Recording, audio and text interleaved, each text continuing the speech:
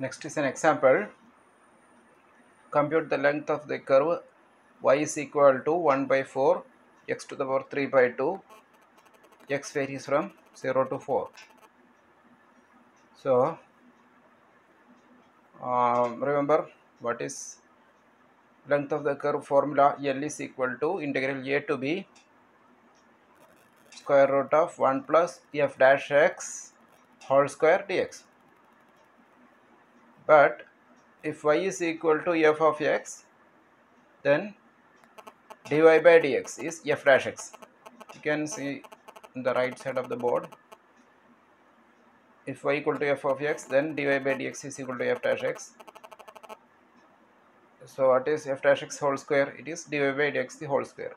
So the length formula becomes L is equal to integral a to b square root of 1 plus, instead of f dash x whole square, it becomes dy by dx the whole square dx. Now for the given curve, compute dy by dx. It is 1 by 4 into 3 by 2 x to the power 1 by 2. Compute 1 plus dy by dx the whole square.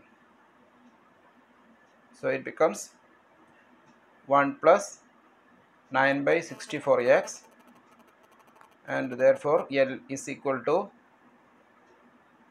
integral 0 to 4 square root of 1 plus 9 by 64x dx. And you may use substitution method.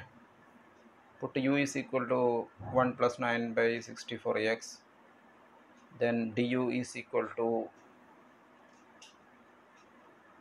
and so on, and finally you will get the answer 122 divided by 27.